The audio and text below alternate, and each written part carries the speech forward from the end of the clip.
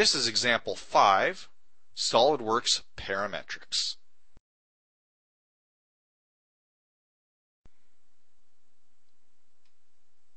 The last thing we want to look at is the parametrics within SolidWorks, and this is relating to how models relate to each other and as well as to themselves.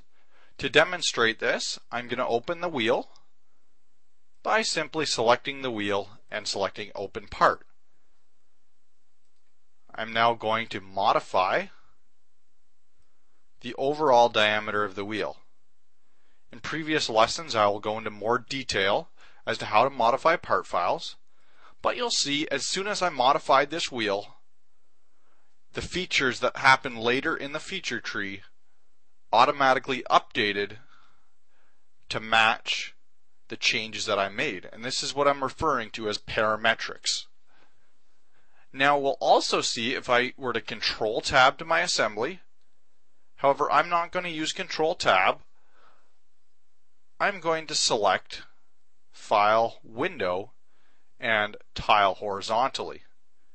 And what this did is tiled all my windows that were open horizontally. So now I can see my dump truck open at the same time, and you'll see that my assembly file asked me to rebuild and the tire changed within the assembly. If I were to toggle to my drawing, again you can see when I maximize the drawing that the drawing also updated to reflect the changes that took place within that individual part file. I'm going to simply add a dimension to this wheel, and then I will go back and change my drawing. So I will go back and change my part.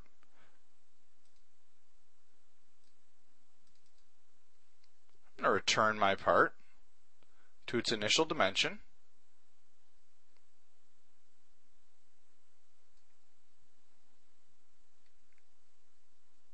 And when it updates, I'll return to my drawing, and we can note that this dimension has updated to reflect the new diameter. Now we're off by 20 thou.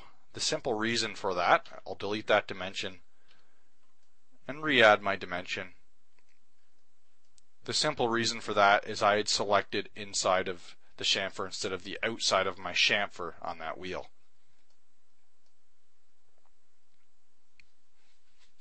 So I trust this is displayed how the parametrics within parametric solid modeling relate objects and continue to capture our design intent.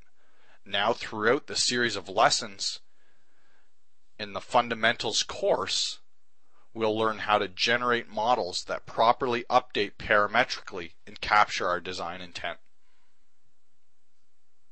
I hope that the lessons you begin to use will be a help in your quest to master solid modeling within the SolidWorks design environment.